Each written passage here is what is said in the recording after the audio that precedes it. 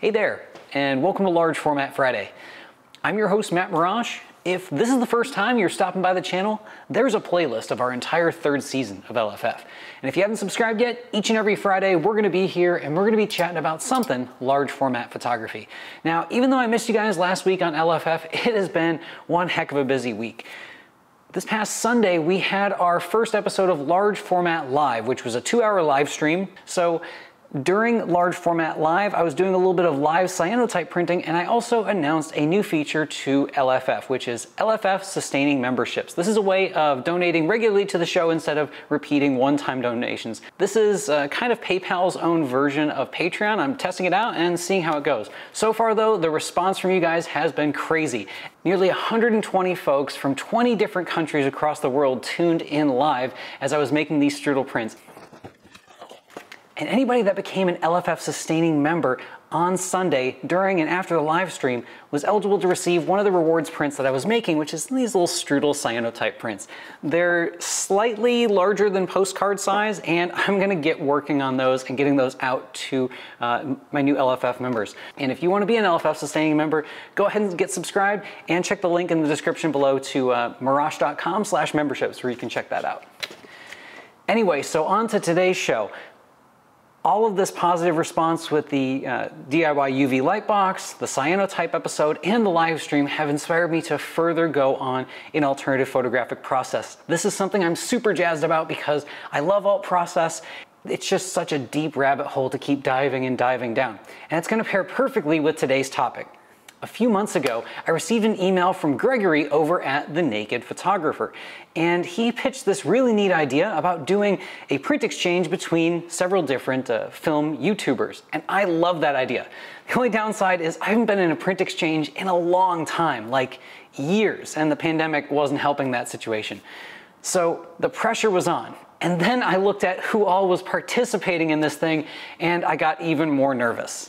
Being the smallest channel in a print exchange of this many great photographers, some of which I've followed for years and years, is quite a nerve-wracking thing. I want to show these guys what we're about over here at Large Format Friday by making what I consider one of the ultimate large format contact prints. We're not doing a silver gelatin, we're not doing a cyanotype, we're doing platinum palladium. Let's go. So much like our cyanotype process, which we've been doing for the last few weeks, platinum palladium is an alternative photographic process. This means it's not using a silver halide in a gelatin emulsion like standard black and white darkroom papers for enlarging art. This is a UV contact printing process, meaning we need ultraviolet light to make our exposure, typically a lot of it. That's why we have our UV LED unit. And we need to hand coat an emulsion. This hand-coated emulsion uses some noble metals, namely platinum and palladium, usually suspended in a sodium solution, and we're using a ferric oxalate as our sensitizer. When ferric oxalate and our platinum and palladium salts are combined together in very minute amounts and then spread across the surface of a watercolor paper, this is going to give us an ultraviolet sensitive paper that we can then expose for a controlled amount of time through our negatives smushed onto that paper and then developed out. The chemicals for this process are generally pretty nasty and not something that we want to be eating or drinking around, so just keep that in mind, and we're going to have our ventilation going in our darkroom. That's why I'm working in this space. If you don't hear a fan on during this episode, it's just so I can control the audio, but when you're doing this at home, remember, have good ventilation. You don't want to be just doing this in like a stale room or closet. Keep that air circulating. If you're particularly sensitive to working with standard darkroom chemicals, I recommend getting like a large respirator. An N95 I don't think is going to do enough for some of these particulate metal salts, so just be careful. And we're going to be wearing gloves the entire time. So let's head in. So first thing we're going to need for our platinum palladium process is our sensitizer, which is our ferric oxalate. This is available as premixed from Bostic & Sullivan as part of one of their kits, or you can purchase it separately. It's also available in powder form, but guys, mixing it is very, very finicky. You need to use only distilled water, and you have to have it heated up at least 120 Fahrenheit. I found a little bit more, closer to 150, and you have to stir vigorously. I actually prepared this stuff last night because it takes a while for it to kind of completely go into solution. Just by the premixed, it will save you quite a big headache. We're also going to need our noble metals, our platinum and palladium. Oh, speaking of which, One of the cool things about platinum palladium is it's an incredibly archival process. Because platinum and palladium are noble metals, or metals that are pretty much non-reactive with everything out there, means they're not going to deteriorate over time. As soon as you deposit these metals into a thick watercolor paper, that print is going to last as long as the surface of the paper. It's pretty incredible. So we're not talking like 20, 30, 50 years, even 100 years. We're talking hundreds of years. We know how long watercolor papers can last. That's how long platinum palladium prints can last. It's pretty amazing. But in doing so, the chemicals to do this process are not inexpensive. That's probably the biggest elephant in the room, is how incredibly expensive platinum palladium is. It's a gorgeous process and not for the faint of heart. When you get it right, it's a print that just sings. There's a few different versions of this process. There's many different ways to wash these prints, develop out these prints. If you're looking to get started, I can recommend no better than going with Bostic & Sullivan for the constituent chemicals and the ready-to-go kits. They're excellent, and Bostic & Sullivan is one of the only ones that is manufacturing powdered ferric oxalate to make the process a little bit easier to do. The reason the process is called platinum palladium is because we can use varying degrees of platinum or palladium. We can go solely palladium and make a really nice warm tone print, or we can go solely platinum and watch our money evaporate in real time, or we can go a slight balance of the two. There's no right or wrong answers. It's all due to the photographer's taste and what they want out of a print. Generally, if you want to save some money, start with just palladium or something like a Zia-type print process, and add little bits of platinum as you desire a more like a cooler tone with your print. There's another form of platinum printing which I took a specialty workshop for back in 2015 with Mr. Scott Davis, and that is the sodium platinum print process. I'm going to put a link in the description below to some of Scott's work and a link for his workshops. He does a great job. He's based out of the DC area. Just a fantastic photographer, huge large format and ultra large format enthusiast. So if you haven't checked out his work, go ahead and do so. So those are what we're going to need to make our emulsion, which we're going to coat on the paper. And for hand coating paper, I teased a little brush last time, and that's what we're going to get to use today. My really nice little Hake brush. I think this is a synthetic sable, not like an actual sable hair, but it is super, super fine on these bristles, and it just gives you those lovely painterly brush strokes when you're moving it along the paper. You can kind of see the color cast the brush has. That color cast is from soaking up some of the sensitizer over time. So that's our coating brush. We are also going to need some washing and treatment chemicals. Our developer, this is a pretty cool thing because the developer lasts pretty much forever. This is potassium oxalate, and you can see it's kind of cloudy and dirty, and there's less of it in the bottle. I've actually used this potassium oxalate for the last 6 years or so, on and off, and it works great. Another interesting thing about platinum palladium, this process goes so deep. We're skimming the surface of it today, guys. You can also modify the developer to change the feel and tone of your prints. You can change the contrast by adding small amounts of chemical restrainer, but then you have to remember and label which one's which. Or you can simply have the developer run cold, or you can heat it up. I like the look of it heated up because it gives me this warm, almost brownish tone to more palladium leaning prints. And I'm gonna warm that up in my bath right here. I've got my Jobo with the heater kind of turned all the way up, and that's going to bring things up to temperature and make things nicey nice. Now, as far as washing out prints, one of the standard ways to wash the print out is with tetrasodium EDTA, or just EDTA as it's known. This stuff is a mild acid. A teaspoon of this will make a liter of washing liquid that can then go right down the drain once it clears. You have to do a series of slightly warmer water clearing baths. So after exposure and development for a few minutes, we're going to need lots and lots of washes to get the print completely clear. To make platinum palladium work and have the right tone in our print, we're going to need to have a paper that's completely neutral, if not treated with a little bit of acid. We can do that by mixing a weak solution of this oxalic acid and soaking our papers in it. If I wanted to use my favorite stuff, the Fabriano Artistico paper, I would have to soak it in oxalic acid, but I wanted to make things as easy as possible. And if you are watching this and you want to get kind of started quickly and get into some good results a little bit faster, I recommend using this stuff. This is Hahnemuhle Platinum Rag. It is an amazing photographic paper. It is not inexpensive paper. This pack of 11 by 15 sheets was a little over $50 US, but it is heavyweight. It's got a really neat surface with a little bit of a tooth to it, and it is completely neutral, and you can take it right out of the bag and start coating it right away. That's my favorite thing about using this. And as I mentioned on the live stream, the person that's on the cover for this is from photographer Carrick Kuklis, an amazing photographer. Check him out at carrick.com or over at the Ansel Adams Gallery. Amazing, amazing work. So I'm going to use this stuff. I've been using this paper for the last several years, and this is my last pack of it. I'm a little sad, but hopefully I will do some justice with this print exchange and in this paper. So when we were doing our drawing for who got who in the print exchange, I'm sending my print to Mr. Azrael Knight, who is a fantastic analog photographer. He's based out of Canada. I really have mad respect for his channel. Super consistent, great stuff. I really was like, I couldn't believe that he just like had that series of videos, a fortnight of film, just like going and going and going. And the content is great, really informative, really dives deep. And yeah, I just really hope you like this. Did I mention everything we're doing now needs to be done in subdued lighting? We want to have only tungsten sources, nothing daylight or UV balanced. This process tends to be a little bit more UV sensitive than the cyanotypes I went with before, and come on, the stuff's way, way more expensive, like 20 times more, so we're gonna be really careful and use exact measurements when possible. Got my flat bottom tray ready to start coating. I've got my distilled water in my little graduate here and my Hake brush, just gonna soak that in there. We're not trying to completely wet it, but just keep it damp. So once I go to coat, I'm not gonna let it be drippy like this. I'm gonna take a paper towel and dab it off before I get going.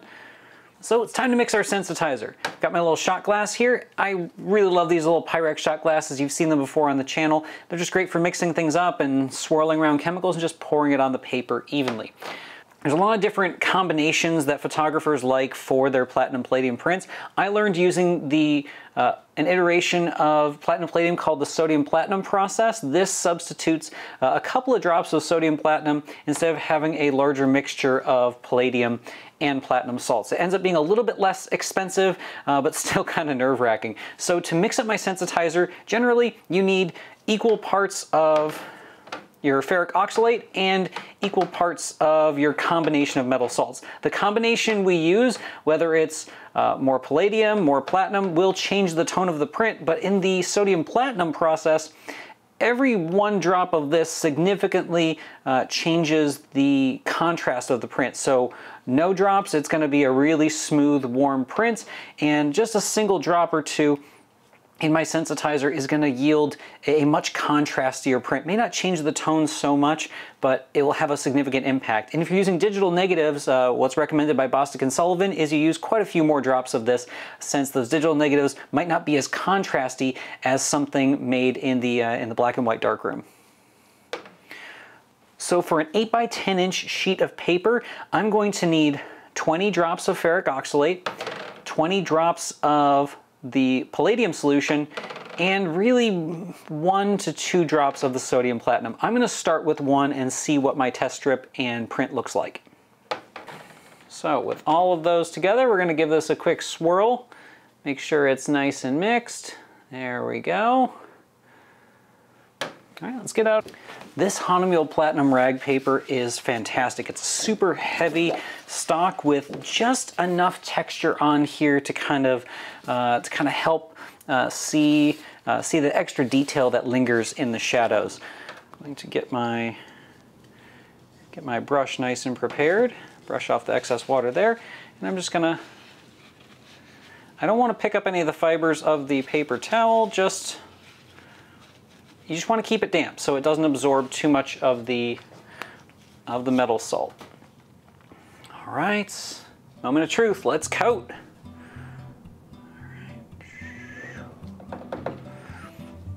I could have done a better job at that. All right, and we're gonna do our same motion we did before. Up.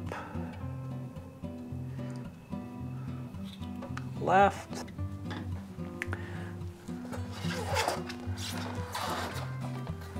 There's our test sheet coated, and we're gonna get that dried.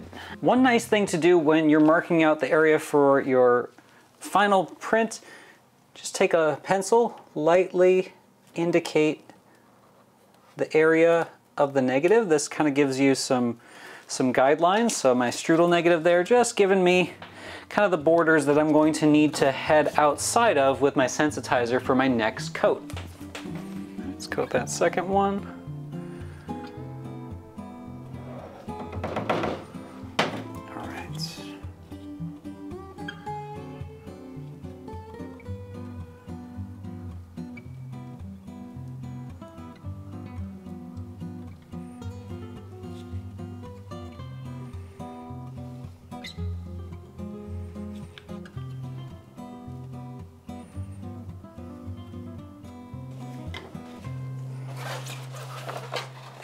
Now that our first coated sheet is nice and super dry, I'm gonna go ahead and tear it up into some very thin strips for my Stouffer wedge. I probably need about 2 or 3 strips like that. And then the remaining strips are gonna be used for the negative that we're gonna be printing with today. So we have our coated sheet, we have our little step wedge. I don't need to worry too much about that top part. It's gonna easily expose those first couple steps, but I really wanna make sure I have all those in-between steps and the lower ones accounted for. I've got my UV exposure unit here. If you wanna see how I made this, it was less than $100 worth of components, and it's been a pretty solid unit so far. So I'm gonna place my step wedge right in there. Great. Get my pane of glass, nice big thick heavy piece of glass. You can use this instead of a contact print frame, but contact print frames hold things a little bit nicer. And we're gonna start with 5 minutes of exposure. Ready, go. So our exposure is finished, and you can see there's just like a little faint, almost ghost image. And I can read numbers all the way up to 15, 16. This bodes pretty well for our test exposure. And let's go ahead and add the potassium oxalate. So off camera, I was running into a couple of issues back and forth. For some reason, my print times weren't where I thought they should be. And then I looked underneath the UV unit, and lo and behold, a couple of rows of those bulbs had come loose a little bit. So I plugged them back in, and hey, look at that. Our exposure times are where I thought they were gonna be. We're between 5 and 6 minutes on exposure, and we can only do those tiny test strips for so long. We need to jump to the main event. So I'm gonna grab one of my slightly larger strips and today's negative that we're printing. Hopefully I'll have a chance to print more than one. I'm gonna do the same one that I did in the cyanotype episode, the trickle at Middle Falls. This is one I took down the Hocking Hills several years back, right around the time I started doing Platinum Palladium, and I just really love it. It's one that's gonna showcase that shadow retaining capability of the Platinum Palladium process, and let's go with this one and see if we can do a full print as well. So our longer test strip just came out, and we have just like a whisper of an image. I can kind of see the shape of the branch sweeping here, and a little bit of so this is the area that's exposed without the film, and there's just the edge of the film. And the developer's already in there. Let's just tip this in very quickly and get our developed print.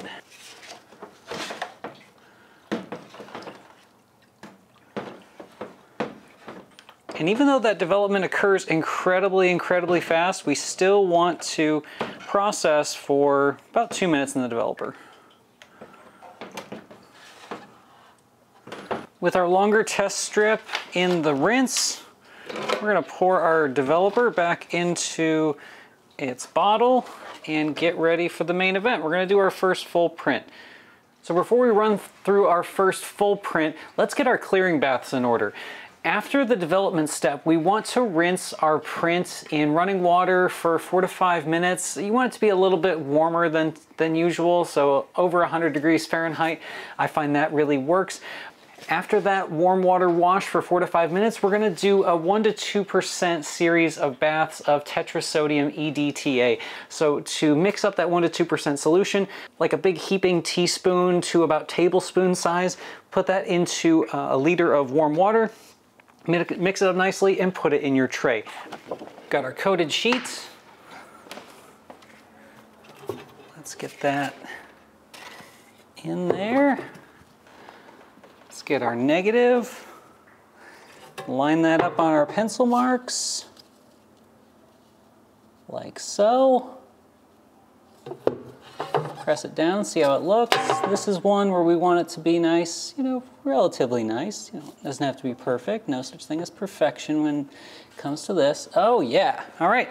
So we're pressed and start the timer for 5 minutes. There is our exposed whisper of a print. Let's add some developer to it.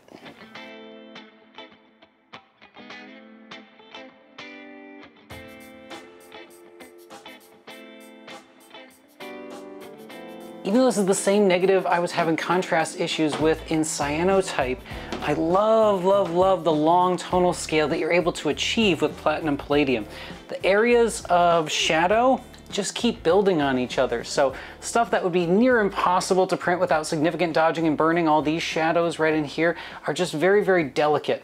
Now, Platinum Palladium prints definitely need a lot of light when you're looking at them, so they may appear a bit darker because this is a very matte finish paper and a very, very deep shadowed process. So you're gonna wanna hit these prints with a lot more light when you're showing them in your home or behind, you know, behind a frame. Just keep that in mind. Time to start washing. So I'm gonna drip all the remaining developer off of the print and then filter that back into my bottle.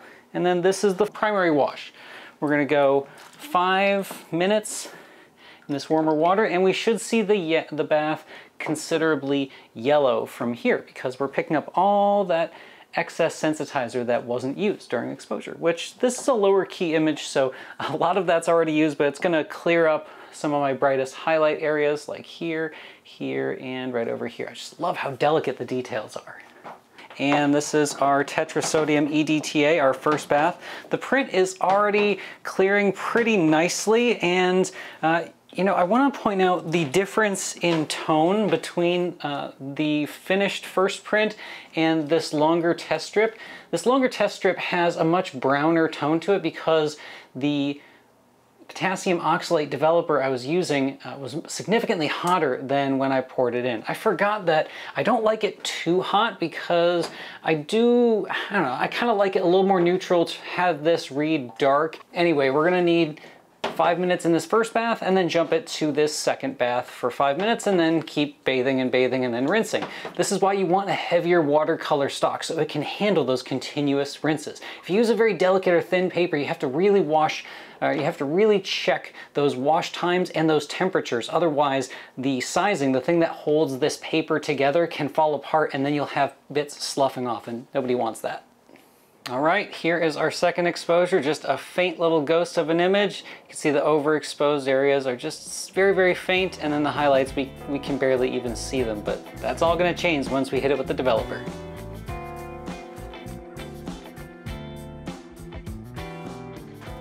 Okay, I couldn't leave well enough alone. I had to make another print. I was just so jazzed with this. I only wasted 3 sheets of paper today. 1 for the series of Stouffer wedges and test strips, and 2 for the finished prints. And I was like, you know what, let's coat 2 more. I went ahead and made 2 of my, another favorite image from the Hocking Hills area. This is one I call the warm-up shot. It's down at the Cedar Falls.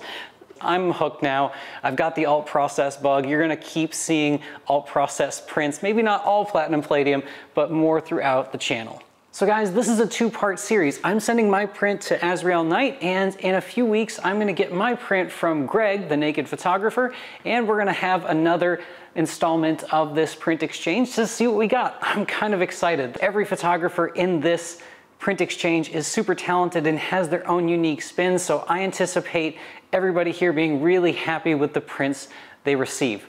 If you have any questions about the Platinum Palladium printing process, it's definitely not one that I would say is my forte. It's one that I've dabbled in just because of the significant cost. I could never really get like a consistent stream going. But hopefully that changes with the addition of my UV LED light source. It's really inspired me to get back into alternative process. I want to give a special thanks today to our LFF sustaining members. A lot of you came through right after the live stream, and I'm so thankful that you decided to support the channel with that monthly subscription. If you see your name rolling along here, it's because you're subscribed to the $5 level or above. I'm going to drop a link below to check out the LFF memberships. Again, I'm still going to do all the free stuff that I normally do, but if you're a sustaining member, you're going to see your name pull up in these end credits here, and occasionally some blooper reels and footage of all those strudel prints I have been making. Oh my goodness, so many strudel prints, so little time. Guys, I promise I'm going to get those strudel prints out as soon as I make enough of them. I'm still not even done. I'm about halfway through all the cyanotype prints I need to make for our new LFF members. So thank you so much. Thanks again for stopping by. Azriel, let me know what you think of the prints, and we'll catch you next week for more LFF.